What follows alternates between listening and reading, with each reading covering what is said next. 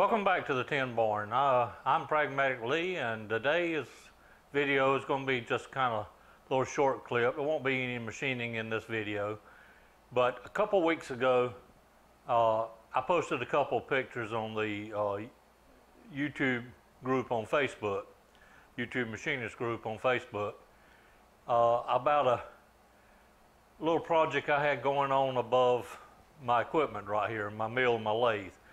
When I added on to the shop last month, built this addition on, I made it a point to line up the lathe, which is sitting right here, the bed on the lathe. I made it a point to line it up with the center of the mill, which is back behind or on the same row here.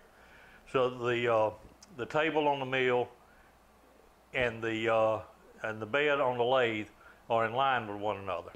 I did that for the purpose of putting a track overhead to assist in changing out not only the 3 and 4 jaw and the collet chuck on the lathe, but also the rotary table and the vise on the mill.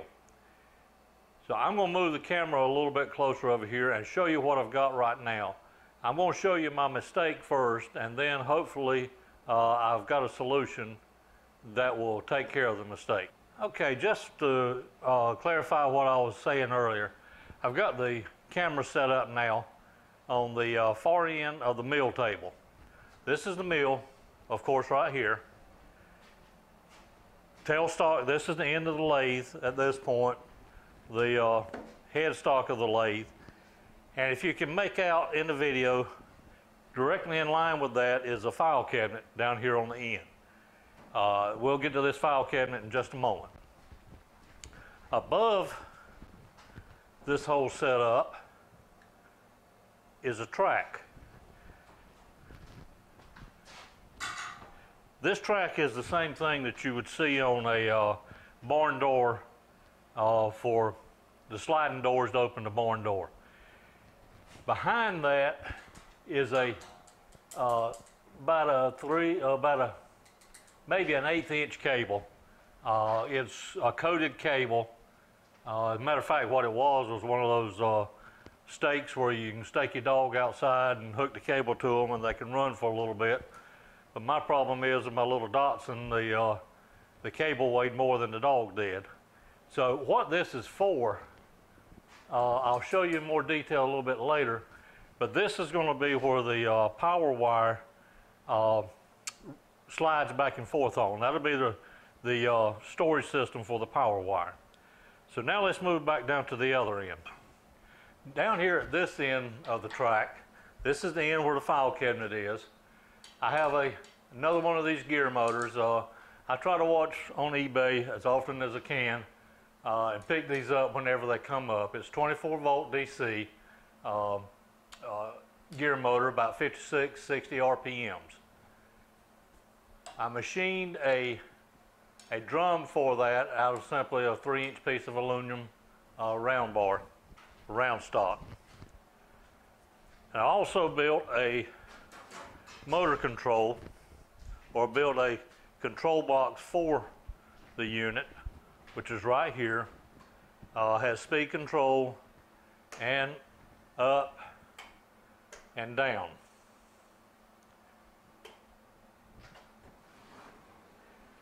For each of the implements that goes on the lathe and the mill, I come up with a little hangers for them to pick them up with.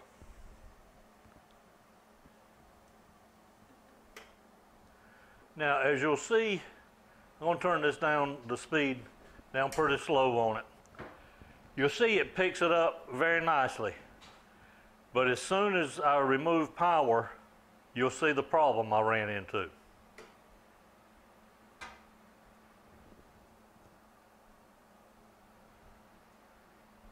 Picks the device up very nicely, but watch what happens as soon as I remove power.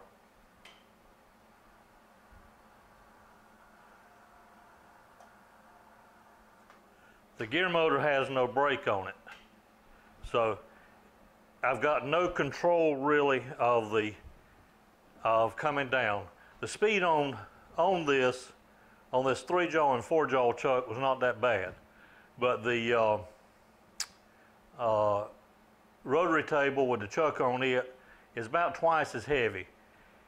And the problem is, it's not a controlled descent. It just, when it comes down, it comes down. I can use the motor control, and once I get to a certain speed, or once I get to a point, I can turn the speed down on it and hold it. Pretty much hold it. The problem with that is, though, I'm putting a strain, I'm actually stalling the motor for this downward, for the downward trend or downward descent, which cannot be good on the motor. Now, to hold it up in place, let's see if you're still in frame to see the top up there. I put a safety chain on there.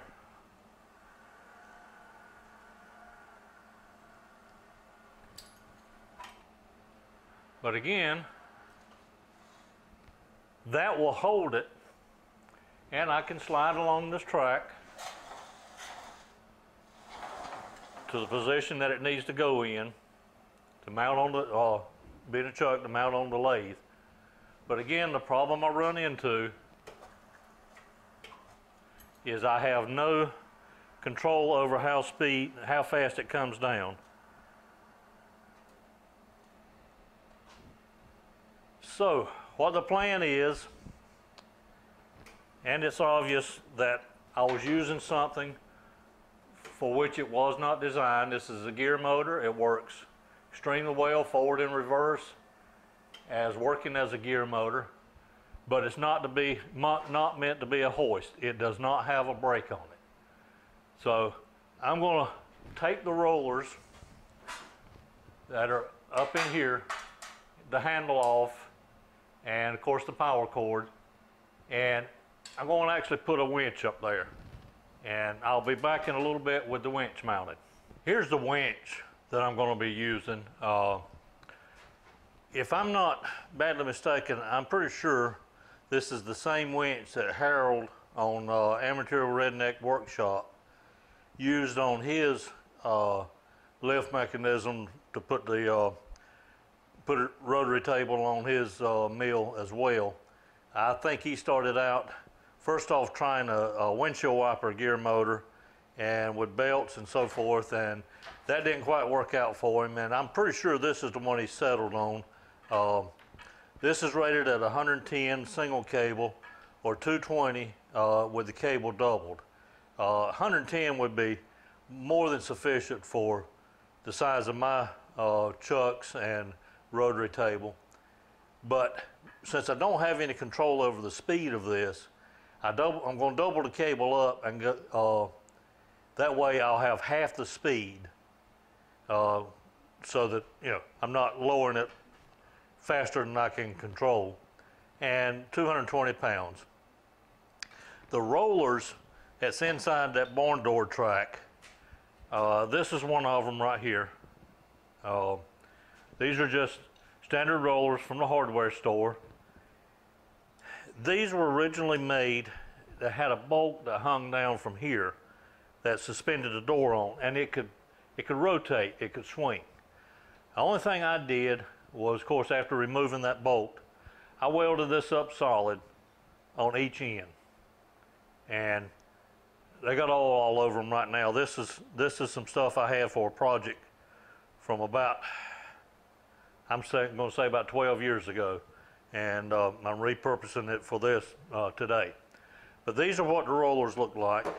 I have a plate that I've put the bolt hole pattern into.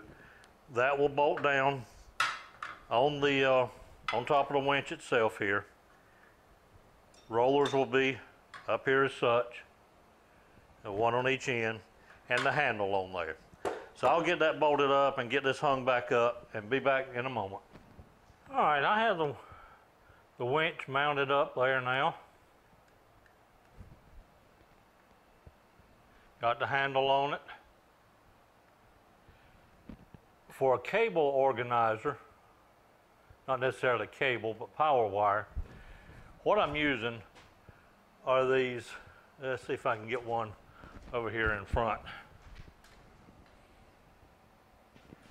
What I'm using are these just standard old shower curtain hooks. This is hanging over the cable I showed you at the beginning of the video, the coated cable. That's just hanging over that.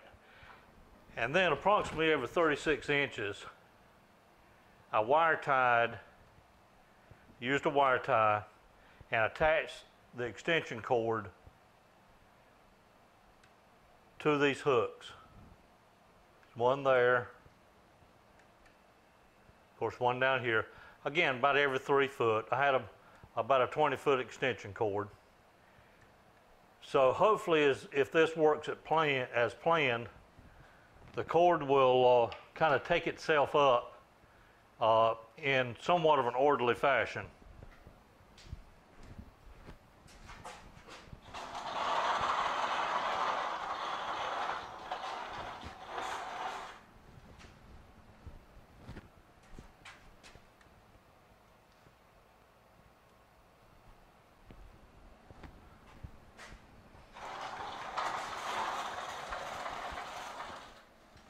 And then, of course, in return, it should just pull back out as usual. Now, let's see if we can get set up and see how this works for picking up the lathe and the mill accessories. The drawers in the file cabinet have an indentation in the bottom of them, so I really don't have to concern about the chuck rolling around in there. It sets down in fine.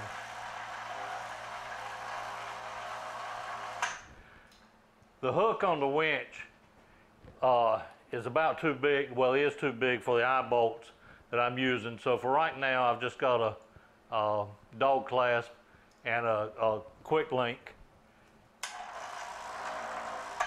I'll probably replace that with a carabiner.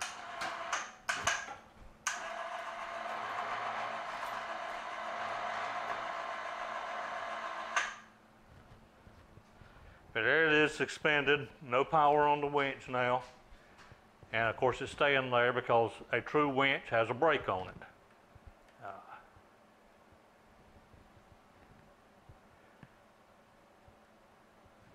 And to put it in place would be just a matter of rolling this down the track, 2-finger rolling.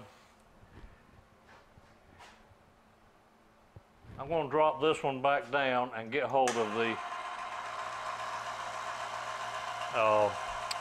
rotary table.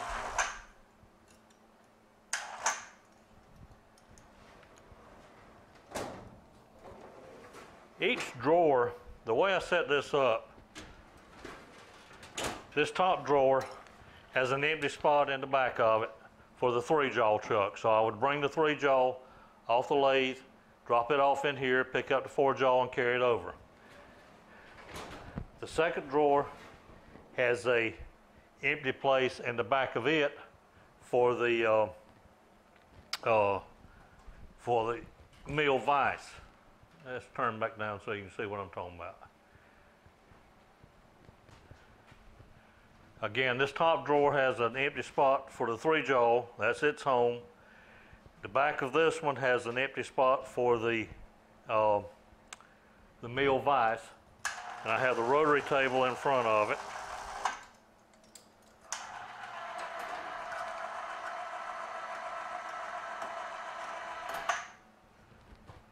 And the way I'm holding that to be certain that it hangs there is on the bottom of this pin that I have clamped in the jaw of the chuck right now, but on the bottom of it there's a disc that is below the chuck jaws, goes down in the hole in the chuck, so there's no way that can pull out. The weak link in this entire setup are these 1/4-inch eye bolts, and they're limited for 80 pounds or rated for 80 pounds a piece. Everything else, these dog hooks, I think are 200 pounds, 800 pounds. The winch is 220 pounds. So I don't think I've got any issues at all with the with the weight limits. 80 pounds. This, I'm guessing, I tell you what, we'll stop guessing. Let me drop this down.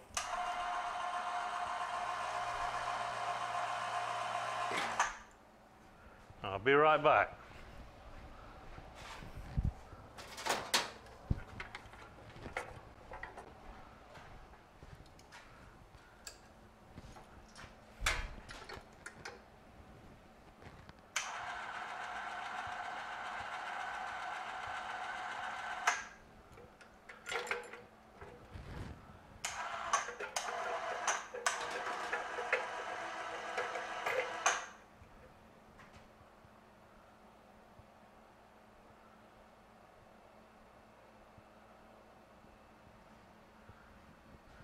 All right, this rotary table of mine, which I think is a 6-inch with a 5-jaw chuck on it, weighs 36 pounds.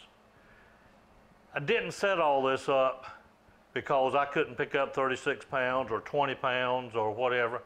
I did this just to keep from having to bend over.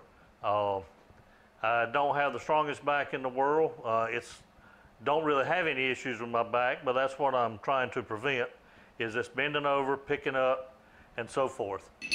I think a setup like this would work fine for much larger equipment. I'm